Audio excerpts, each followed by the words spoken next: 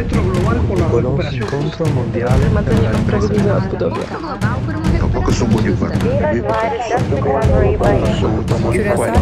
Global Just Recovery Gathering. So for today, this morning or this evening, depending on the part of the world you are in, we're going to be discussing this interesting and important topic of the urgency of intersectional organizing. What are the voices of Black, Indigenous people of color on climate? So as we know, as the world recover, we must think and redefine, analyze how our struggles link all together. Because to face this crisis in the urgency and proportion that it needs to be faced, we need everyone, and at the same time.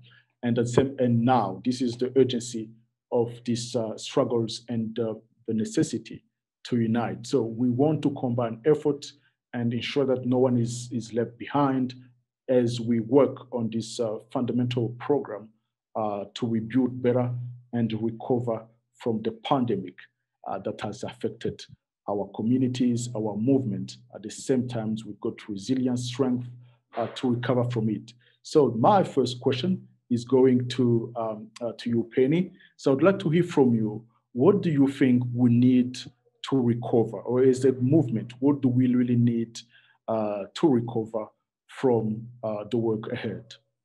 And we can also pass into the next when you're done with the first question. Thank you. Great, thank you, Landry. Well, I think as Indigenous people, it's not just the pandemic that we have to recover from.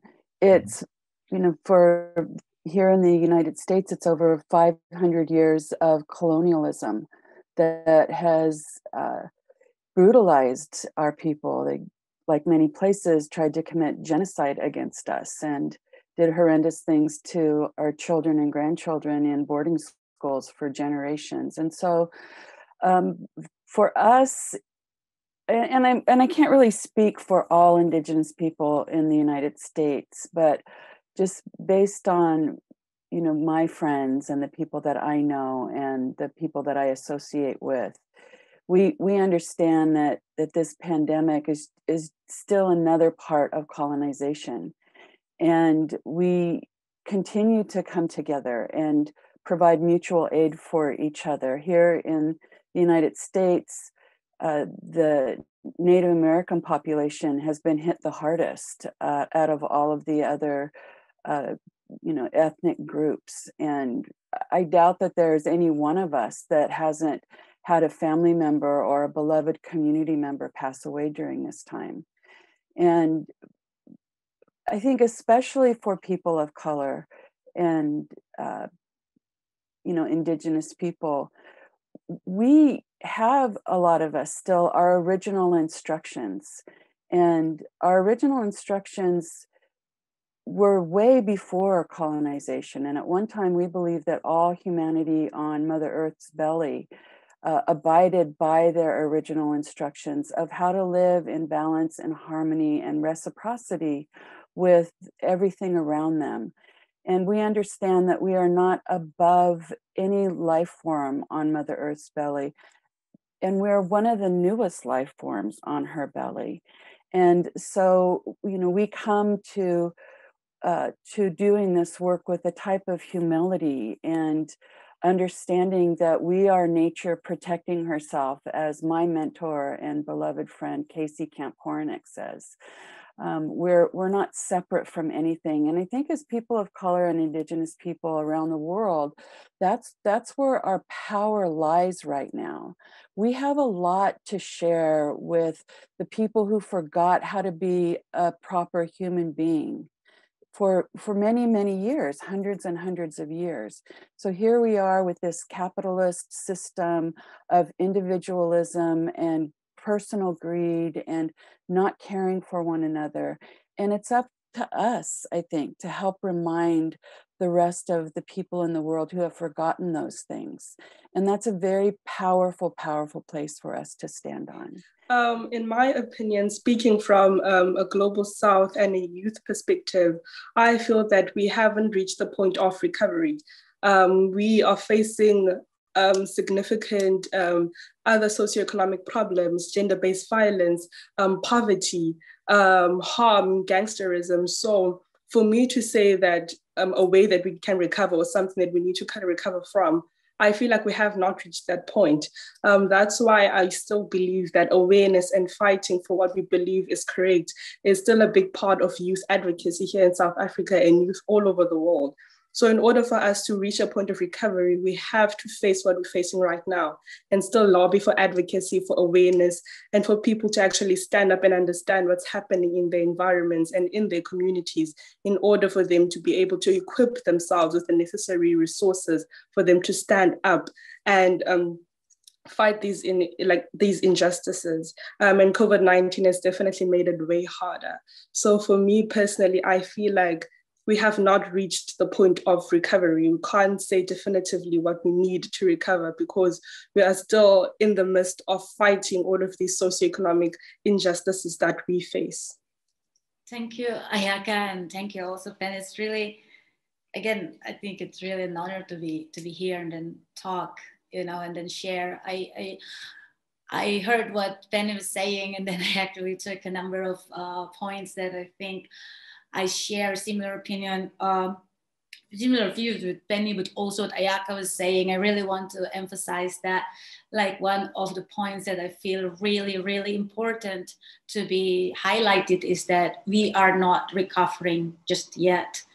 I don't know how far we are from there, but for me, what I believe in the work that we are doing in indigenous movements in the Asian Pacific, in feminist movements in the Asian Pacific, we feel that we keep on struggling, we still keep on dismantling the system that is actually being exposed. The failure is actually being exposed. The failure of capitalism, the failure of neoliberal economic system is being exposed by the pandemic. The multidimensional crisis that was, it has been there before, the climate crisis and the crisis in so many indigenous communities all over the world, the crisis that being faced by marginalized women in many corners of the world. And then here comes the pandemic. But also, one thing that really need to be emphasized, that the crisis that we are facing during the pandemic, the increasing inequality, is actually not a coincidence. It really is just exposing what has been there and then what needs to be really done to how you call that, to actually make it better. I think another thing that I take note here is how we see what we need to recover from is actually the culture of overconsumption and production. That is really one of a major cause of climate crisis. And then now a lot of people, basically a lot of governments, us as in the world, talking about recovering from climate crisis. But what I think in feminist movements, what we are afraid of is it is actually greening capitalism. So in terms of what we need to recover in Accra, Ghana, if you like, is one that we need to first recognize that there's a challenge that we are dealing with. We need to appreciate the gravity of the issue confronting us. And once we recognize that, at least we know that of a truth, we have an issue at stake. Ayakha mentioned that we are not there yet, which is quite true. But I want to take it from stages, because people are already suffering. People have already been affected. People have lost livelihood. They've lost jobs. They're not even too sure what to do with their life. So for such people, they want to see how do they get out of that situation. So I'm speaking from that particular context. So one is about admitting that indeed farmers are losing their crops. Young people are going to take loans, to start farming business. Now, they can't even predict the rainfall patterns. When it rains, the rain washes away their farm produce or their farm, and their business collapses. So we have all these issues confronting young people. So how do they recover? So one we must admit that climate change is happening, that we have a serious pandemic, COVID-19 confronting us. So that's the first point we need, to start with.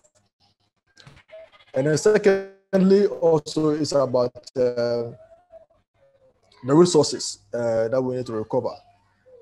To only financial resources, but we also have human resources.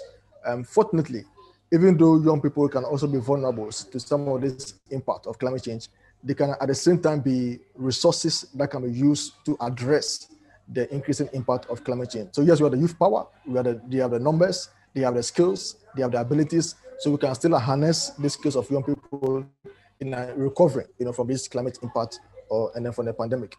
And the last thing I also believe we need has to do with the issue of determination. We need to be determined, we need to be committed, we need to put in place, all the measures. Because it is one thing to admit that there's a problem. It is one thing to say that let's find solution. But usually it ends up on paper, it becomes just word of mouth. But we must show determination by putting in place all the necessary resources, the energy we need to ensure that we recover properly from this impact that is, confronting, if you like, young people in Accra and Ghana. So from our point of view, I think these are the three key things we need, as part of recovering from the crisis confronting us at the moment. Thank you. Thank you all for that first round of sharing on the needs. Allow me to come back to you, Ayakha and Patricia, because you said somehow in your answers, we are not yet there, or it's not just about the pandemic. There are other crises, inequalities, and severe injustices that need to be exposed and that we need to recover from. And then maybe just quick one to the two of you. What are the two key things that you think from where you're sitting have to be in place for a just recovery to happen? So last year, during the State of the Nation address, I articulated to our president that there are climate change is something that needs to be factored into the agenda, but not only be factored in, but taken as a top priority. And then he finally listened to us by making a commission called the Presidential Coordinating Committee on Climate Change, where we are focusing on making a just transition possible and making it flow as smoothly as possible by 2050. So I feel like our president, taking that into account and listening to our grievances, we are one step closer to actually making our goal true for the just transition. Because as South Africa, we are highly reliant on coal. And it was very devastating to read that we are still moving forward with oil and gas. So by the president establishing this commission, it is one step forward for us, making sure that we as a country are moving towards a more renewable and safe route. So I feel like that is one of the most important things that I'm doing in my context. So raising youth awareness in that, creating policies and making sure that youth are part of those discussions is a big step that we're taking as a country to make sure that we are joining the world in trying to move to a greener economy and moving to a more greener and sustainable future for generations to come. Two key things that have to be in place, I guess. First of all, we don't need false solutions. That is something that really needs to be in place, because we're talking about climate ambitions, but we as the people should not be distracted by that. Ambitious, like all these ambitious commitments to climate crisis shouldn't be the smoke screen, and we should not be distracted. What does it mean? It means when people, so many countries are talking about public-private partnerships for building back better. What does it mean? We really need to know. Does it mean that really to recover from climate crisis, or does it mean to still put the profit in the hands of the few, business as usual? We should not be distracted by net zero emissions commitment. What does it mean? Does it mean still again having the corporations still hold the profits while at the same time getting the green label? All those kind of things. So that's, I think, first thing that we as the people should be really, really strong about, like what are the agendas behind so many things. We need to be critical, and there shouldn't be all these false solutions. That's what we have to keep on fighting on. And I guess like another thing that we need to also think about and maybe have to be in place is that we are not just exposing the issues, or we are not just speaking and amplifying the voices of the peoples on the ground of our communities, but we also offer solutions. And for APWLD, we are very strong and very clear. Our members across the Asian and Pacific regions have been talking a lot about development justice. What does it mean, development justice? Development justice means we have to have a radical shift on the current global economy system. The trade and investment agreement that actually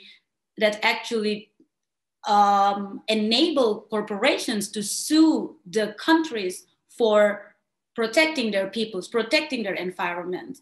So I think I'll stop there. Those are the two big things that we feel as APWLD and myself also believe in that have to be in place if we want to really recover. Thank you.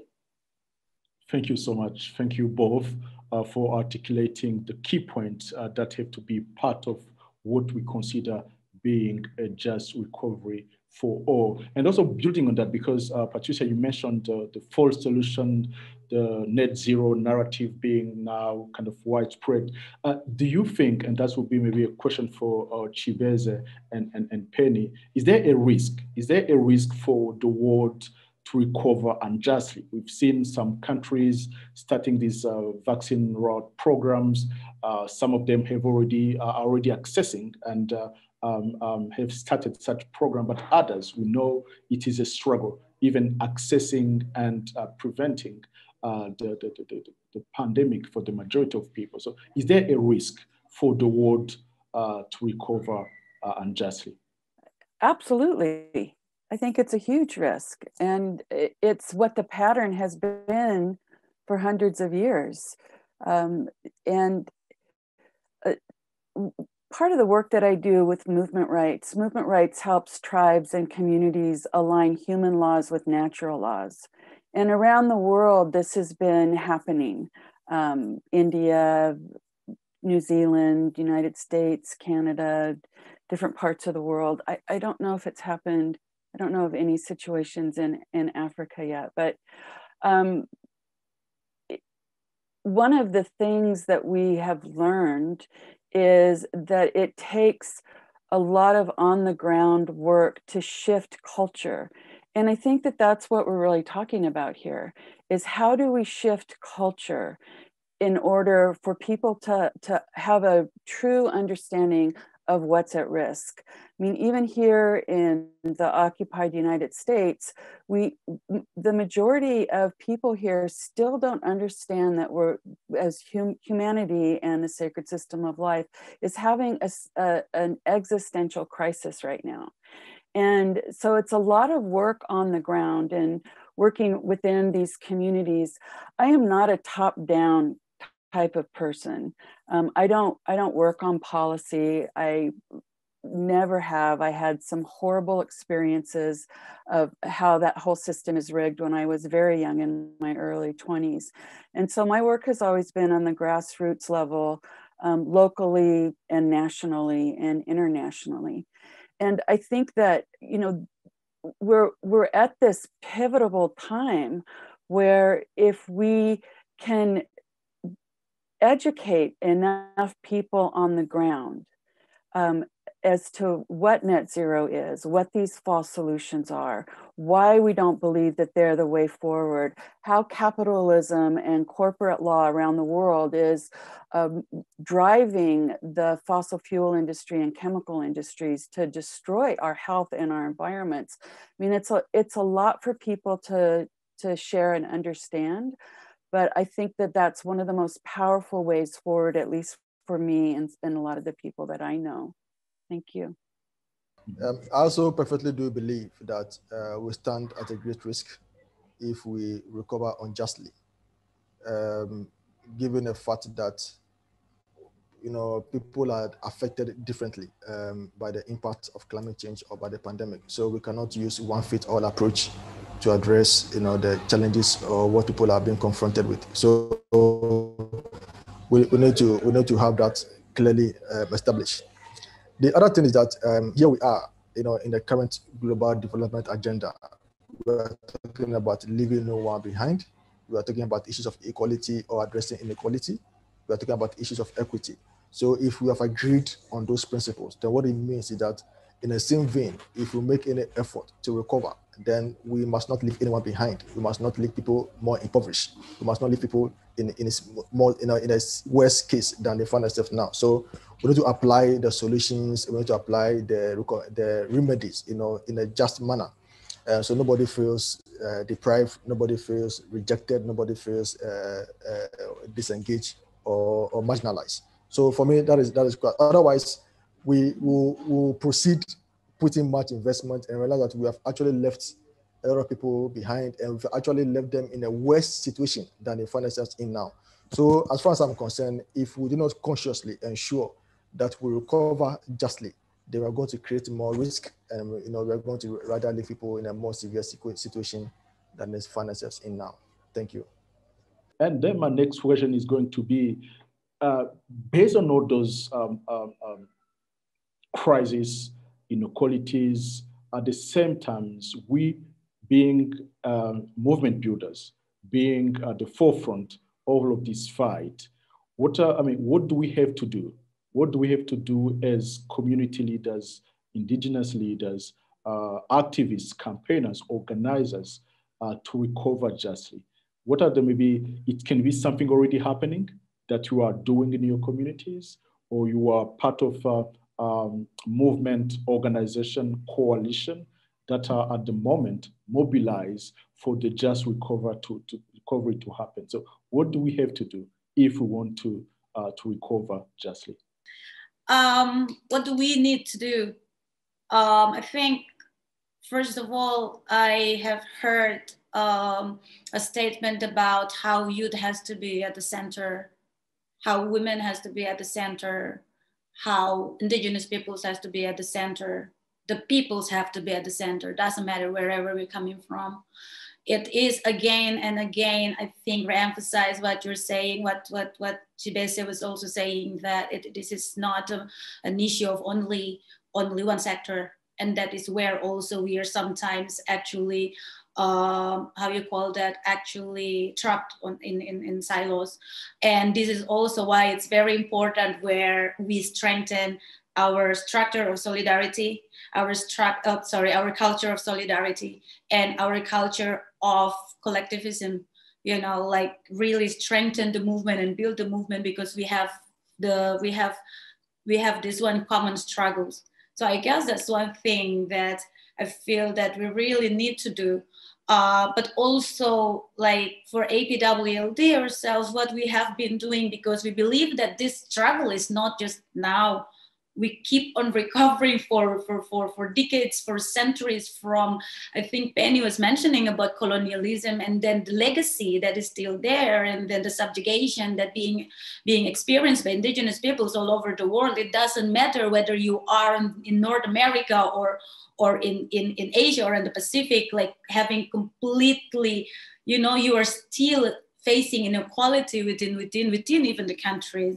So I think one thing that we really believe in, and we have been doing as APWLD, is putting also women's voice at the center, which means that so we have this feminist participatory action research.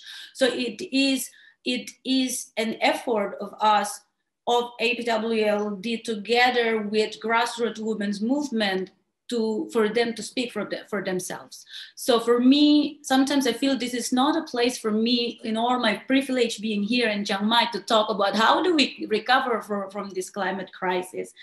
But it is more of them. So that's the spirit that we keep on building, and that's the spirit that we keep on strengthening, and we want to keep on doing that if we want to recover justly. Thank you. I feel like what we need to do to recover justly is that we have to start with recognition. As one of the panelists has said, that we have to recognize how big the issue is, and not only recognition, but how do we move forward from there.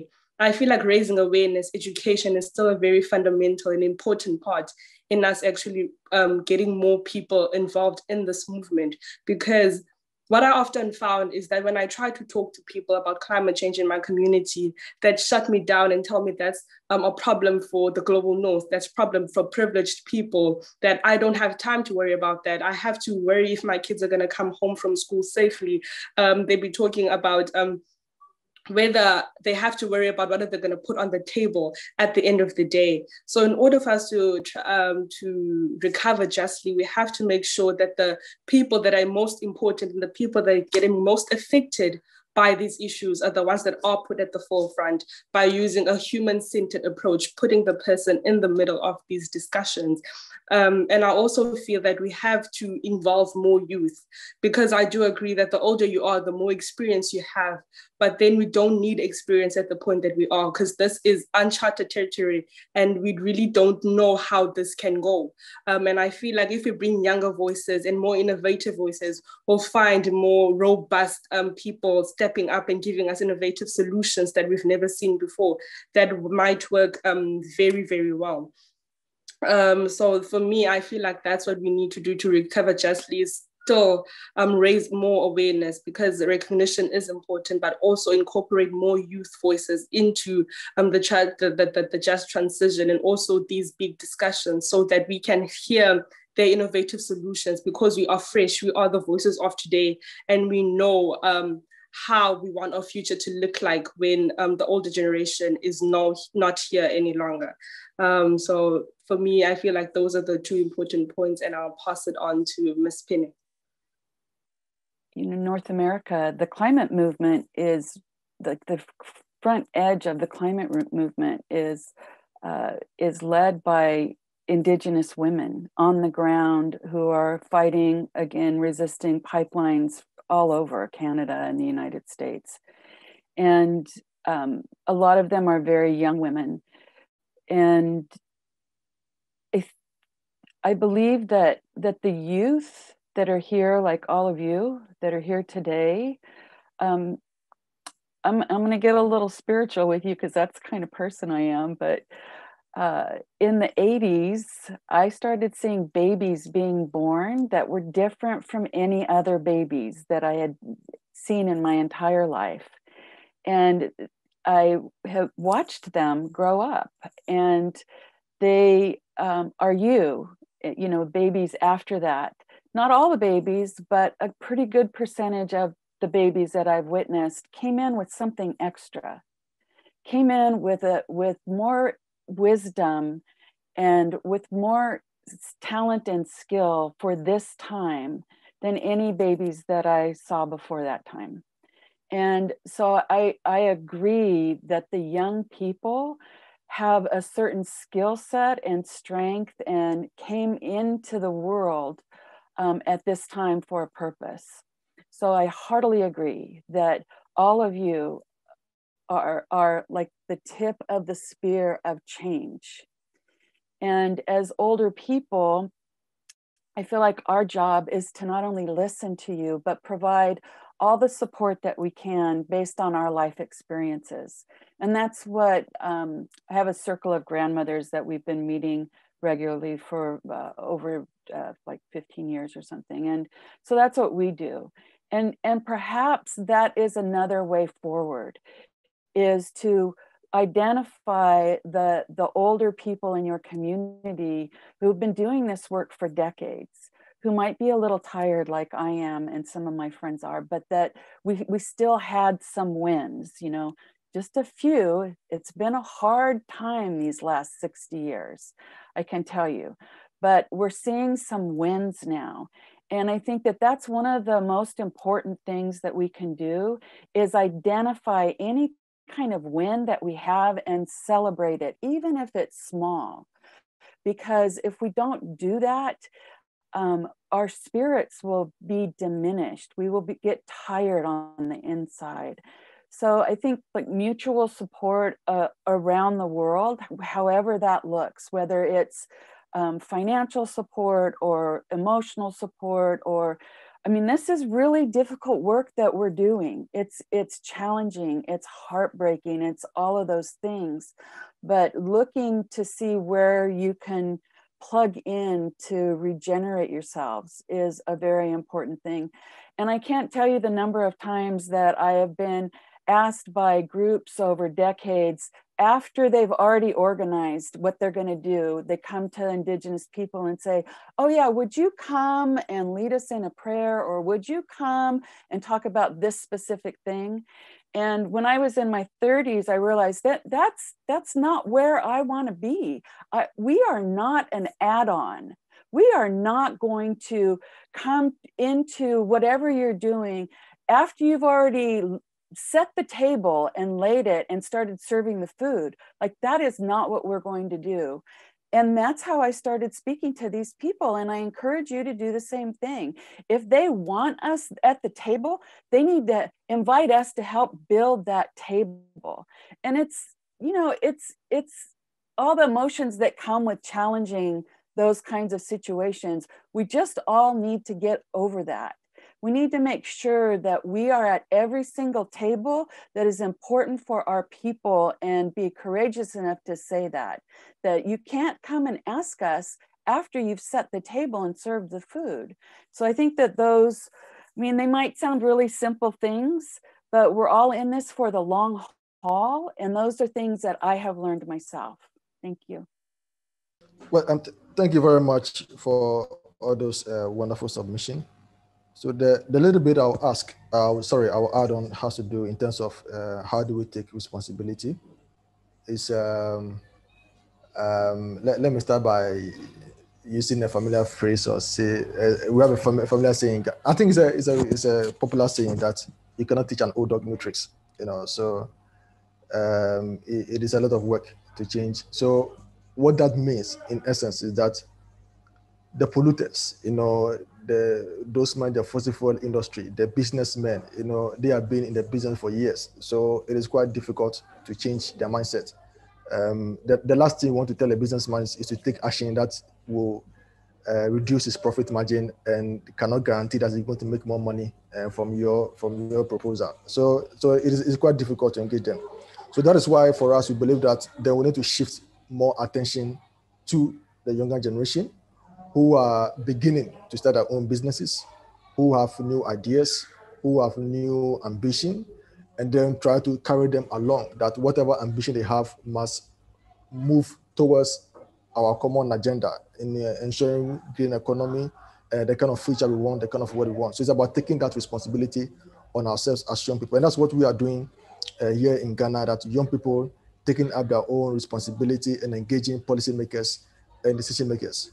The other thing that I think that we've also downplayed is about the kind of energy and power or potency that young people have. I mean, globally, if wherever there's chaos, wherever there's war, wherever there's confusion, you find young people leading the process. You don't find old women or old men. They're the ones carrying the guns. They're the ones, you know, causing chaos and mayhem. So it means that they have the energy, they have that power, they have that force. But the question is, how are we directing those forces? So it's like a water, you know, an amount of water. Water can be both destructive and can also be beneficial, depending on how you use or how the force of the water is applied.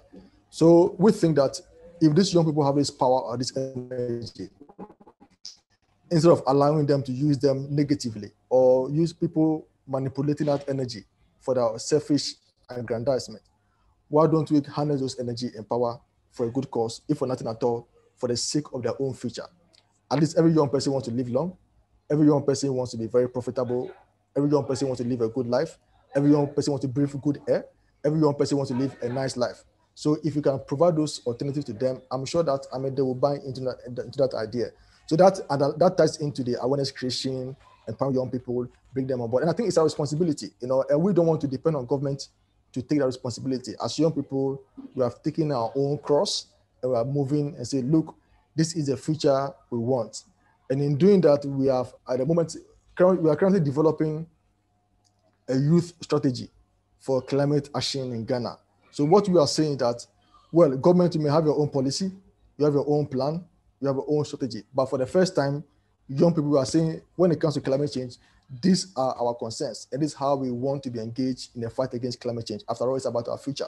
So we are taking that responsibility. And I think that as young people, we have to take that fight, take it, not because we are aggressive, but we want to offer our skills, our innovativeness, our creativity, as part of the climate solutions in the world. So I think that's the kind of, if you like, the responsibility that we have taken upon ourselves as young people in Ghana. So just sharing our experience in Ghana. Thank you. As we approach unfortunately, the end of our very interesting conversation, I just want to kind of try to end with a commitment from you all. We're going to do another go around, starting with one of you, passing to another. What are we committing to do? What kind of commitment are we going to make this year, in this period, in this project, for ourselves, for Mother Earth, and for the wider social justice movement? What kind of commitment, one or two, are we making for ourselves, for the wider social justice movement, and for Mother Earth? Well, since I've been doing this work for over 40 years, I can say that I will definitely be continuing this work. And a lot of work around the rights of Mother Earth, the rights of nature, which I do encourage you all to take a look at. We have some great videos at movementrights.org. And also I commit to continuing to provide support to young activists, young people part of the movement, including all of you. If you ever need a grandma to talk to or an auntie, just get a hold of me. I'm pretty easy to find. And I think that just me continuing to put one foot in front of the other and listen to what my spirit is telling me to do is what I will continue to do until the day I die. So hopefully that's a little bit in the future. It's very personal, and then kind of like, okay. But again, when thinking about commitments, I think if Pennie has been actually fighting for over 40 years, I feel like it doesn't matter whether it's day one for me to fight, I'll continue. Continue to imagine a radical future, a radical change in all this chaos, a radical change for better future. And I think while continuing doing that with that commitment, I think me personally would want to also thank the elders, our elders who have actually hold the torch, and now they pass the torch to us. And then what we are doing now is exactly what our elders, those who are there before us actually doing also before. We are also holding the torch, and we will pass this one day to the future generation. We are also building a mountain of movement so that our future generations can actually see even clearer. For me, the privilege that I'm having here, the honor that I'm having here right now, will be able to talk to you all, a small girl coming from the eastern part of Indonesia, far away, third, fourth world country within the country itself, is a result of a mountain that being built through collective movements that have been, like fighting for the collective rights, our collective struggles. So for me, there is no reason to stop the fight, but more reason with all the distraction, it is just more reason to keep on strengthening the commitment to continue fighting. Thank you. Yeah, for me, I've made a couple of commitments this year. I'm just going to start with my personal commitment. I've committed this whole year to actually advocate, do campaigns, and raise awareness around climate change in my community. So I've put off university for this year so I can solely focus on how I can make an impactful change in my community and make sure that the most marginalized voices are put at the forefront and they are heard. Because I don't like being called the voice of the youth or like the voice of the movement, because I believe that each person has their own individual story to tell, and I'm not the person to tell that story. So for me, it's not about me talking for other people. It's elevating and giving people a stage for them to talk for themselves. So that is my personal commitment for this year, but also my commitment as an overall to Mother Earth and to this big sphere of the movement is to make sure that as I'm part of the Presidential Coordinating Committee on Climate Change, is that we do involve the voice of the grassroots level, the voice of the people that are getting most affected at the tables of policy making, and trying to make people understand what each policy means and trying to make people engage with these policy and stakeholders so that they know exactly what's happening in their country. So for me, it's all about strengthening the bond between our social groups and also strengthening the bond and trying to make people understand how interlinked all of our struggles are, and that we should truly stand in solidarity with each other so that we can make more noise and create tangible change that our future generations can see and say that I'm here right now because my grandfather, my mother did this for me. So my commitment is to make sure that I continue in the fight and not give up. I will not give up. Like Aunt Pennie has said here that she's been fighting for 40 years and then she's still continuing on the fight. And I feel like that's something that I want to do as well, to make sure that we truly leave this earth in a much better condition for future generations to come. So that is my commitment, to never stop in this battle and make sure that intersectionality is encouraged in our communities so that the marginalized communities know exactly what's happening in their country or in the world, so that they can also put their voices forward and make a change or be part of the change. So I also want to pick it at a personal level and then to share what my group will also commit to. So personally, thankfully, I do get the opportunity to participate in national dialogues or national decision-making process on climate change. We are currently developing our national adaptation plan through the support of GCF.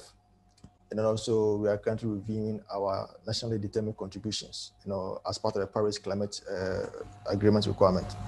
And I just got an invitation now that next week so we are reviewing the NDCs, and all the sectors have submitted their action plan.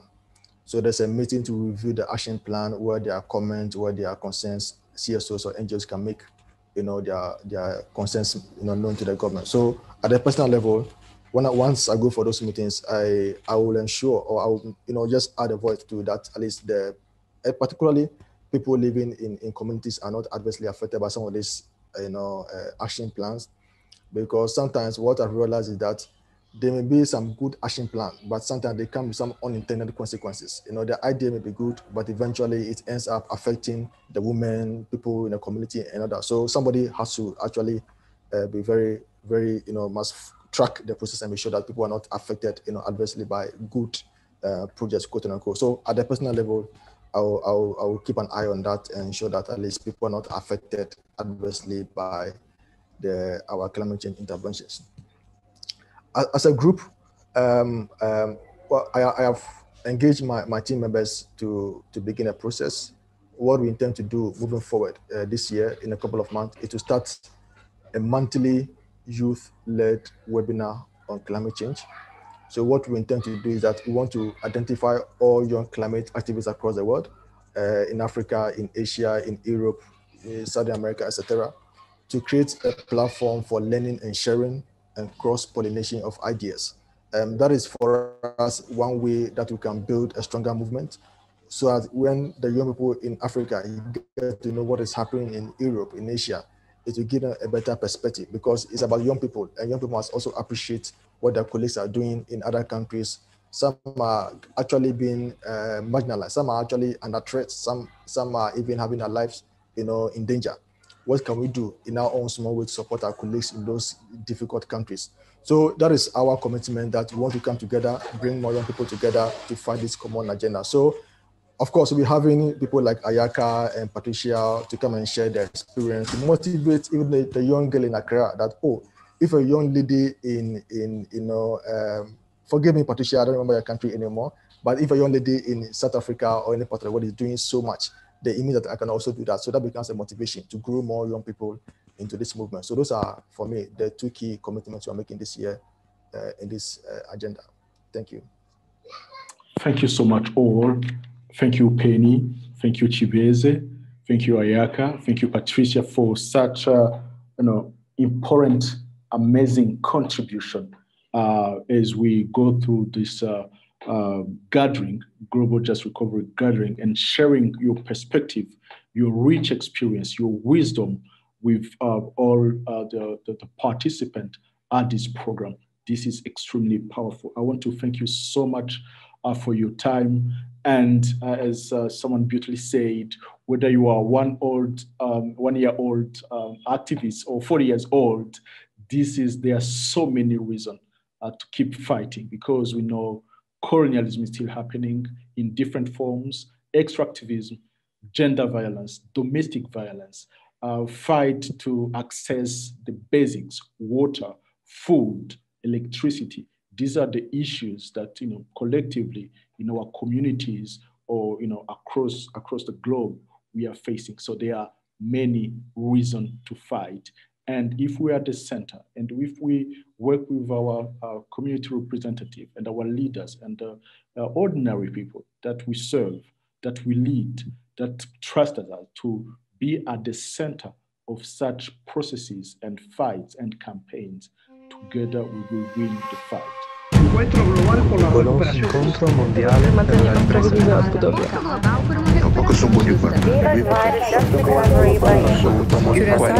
Global Just Recovery Gathering.